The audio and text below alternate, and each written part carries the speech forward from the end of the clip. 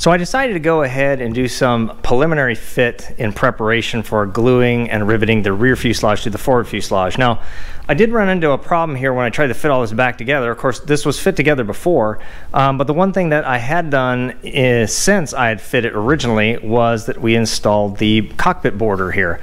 And so one of the things I ended up with here is the cockpit border here is slightly past the outside edge here of the sheet metal, and what that's causing an issue with is underneath here there's the 12mm lip that's bent over here that is actually hitting the end of this cockpit border and isn't allowing the fuselage to push all the way forward to align my rivet holes.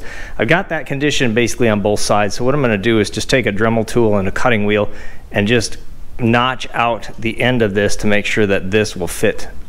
It will fit in here and butt up against this without it preventing the skins from aligning on the sides. So I'm going to go on both sides and just trim that and see if I can get this actually put together.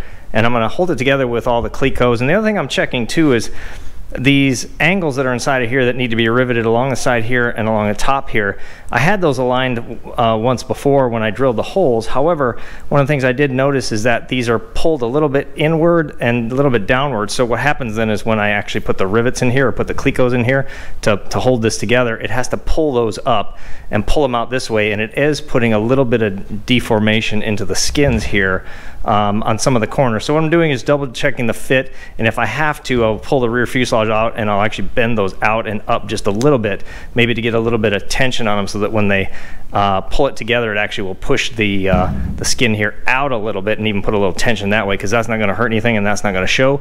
But if this has to pull in because of the thickness of these angles, they're much stronger. This skin will flex a lot long before the angles will. So I'm going to check some of that fit too, see if I can get this all clecoed together here, and since it's on its wheels, I can actually roll it around, and I'm going to go ahead and see if I can get this ready to glue.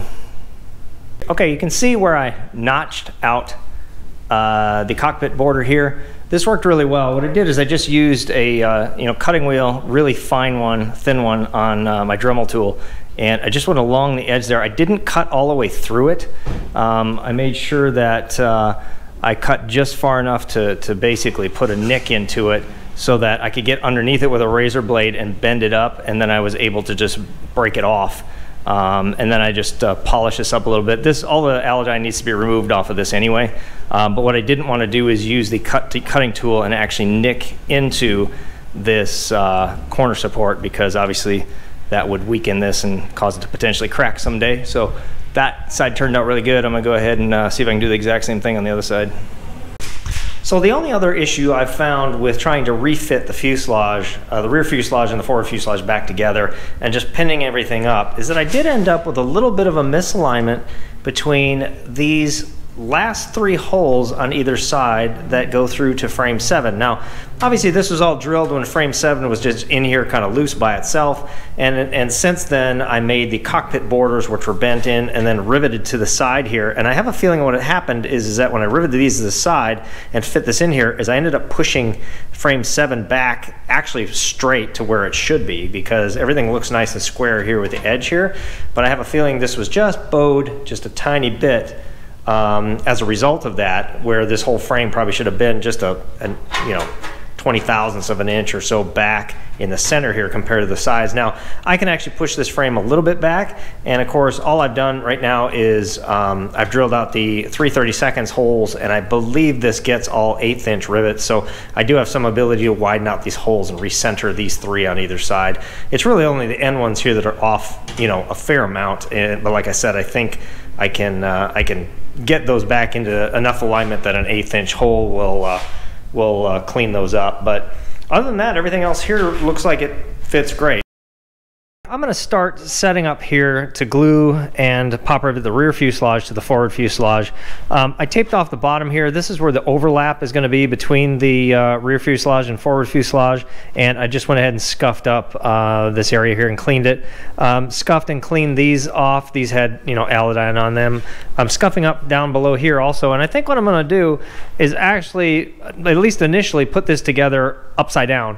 I think it's more important for this overlap and this corner here to be correct than the top, or at least I'm not as worried about the top because it's going to go where it's going to go across frame 7 there, but I do need to make sure that the holes line up and everything's good here with this overlap. And then I can also check these angles to make sure that they're tight against the bottom of the fuselage. I'm going to do a couple trial fits here just to make sure. I did have these bent in just a little bit too much, and what was happening is that when I went to put the clicos in here to hold it into the rear fuselage, it was actually having to pull these angles out a little bit, which of course these angles are so stiff that what it was actually doing was pulling the skin inward, and you were getting a little bit of, you know, a little bit of indentation on the outside of the rear fuselage skin that kind of was showing, and it didn't look as good. So so I'm going to try and fit this together right now. Just double check these lower angles here, and if I have to bend them, what I decided to do is I'm just using a 3/4 inch pipe here, and I can actually just slip it over the end of these and just tweak them out just a little bit. I'd actually prefer to have a little bit of pressure outward so that they kind of push in a little bit as the rear fuselage is put in, because I'd rather have a little bit of pressure outward than sucking in. So let me put this together. I'll do some trial fits here, and we'll see what it looks like before I'm ready to glue everything together. Okay, I've got all the areas where I need to add glue cleaned off with either sandpaper or Scotch-Brite, scuffed up, cleaned with some acetone. As you can see, I've got all the areas around here that are going to get glue on them all cleaned up and ready to go. So I'm at a point now where I'm ready to glue this together. Now I think what I'm going to do is, I did put this right side up. As you can see, I've got the tail here precariously balancing on a box, which probably isn't too smart, but I was trying to figure out how to do this in the space that I have with the forward fuselage sitting on top of my CNC machine. It works pretty well, and what I can do is actually roll the forward fuselage back and forth to make it fit together, which is, it's fine. Once I get these attached, there won't be a problem.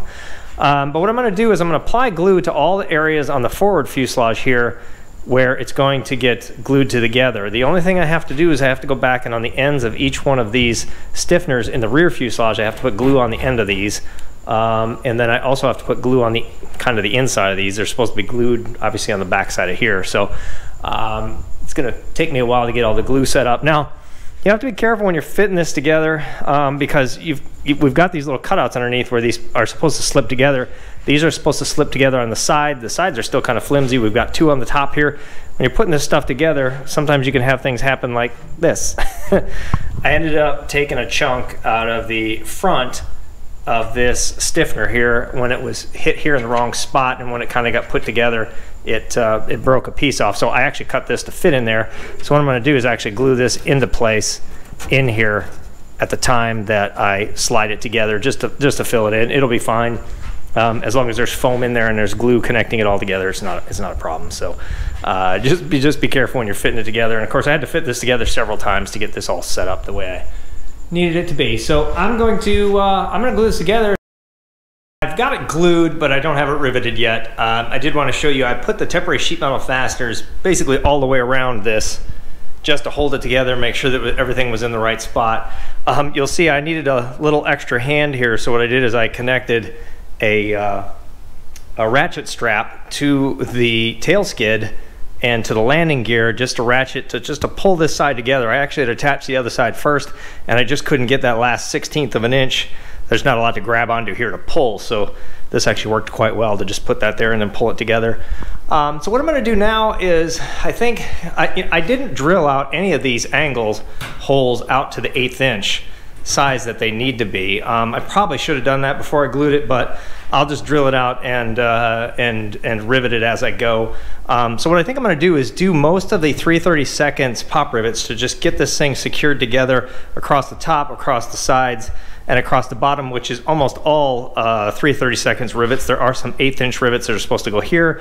There's also some that we're supposed to skip because of the rear canopy that goes over the back here. There's a trim piece, and I think that's supposed to get riveted to here, although I'm not exactly sure. I might put rivets in there and just drill them out later.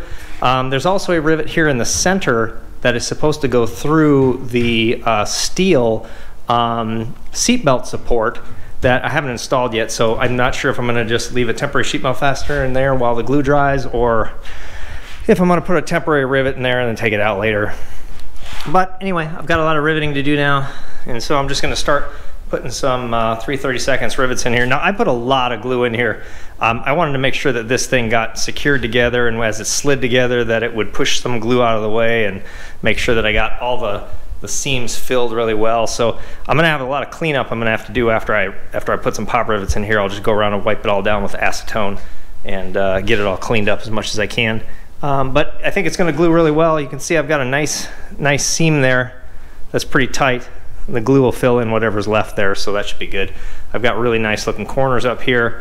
I think I've bent those angles out enough so that there's not a lot of tension now on the skin, which is good. So let me just start riveting and we'll see if we can get this done. So I'm doing this video long after the last clip you just saw. I was editing this video and realized that I didn't come back the day after I did the last clip and show you the final results of the riveting of the forward and rear fuselage once it was attached together. I ended up running late into the night with that gluing and riveting that I did in the last clip, and I had glue all over everything. I had glue on the clecos, I had glue on the skin, I had to make sure I got it all cleaned off, and so it took me a long time just to get everything cleaned up, and my plan was to come back the next day and do a quick video of the riveting once it was completed, but now we're doing it at the time of editing. So I just thought I'd just show you what it looks like. I got a nice seam top to bottom here. Couldn't have turned out better. I'm actually thrilled with it. The other critical area is the top here where it attaches. Again, I got a nice, it's a nice fit right there, and if you look at the bottom corner here, it's a perfect fit. It came out the same on both sides. You can see I riveted all the way across the bottom there. And if we look at the top here, you can see it's riveted across frame 7. I do have a rivet in the center here I'm going to have to drill out when I put in the seatbelt mount. But otherwise, yeah, it turned out, it couldn't have turned out better. I'm absolutely thrilled with this. So please remember to like the video and subscribe to the channel, and thanks for watching.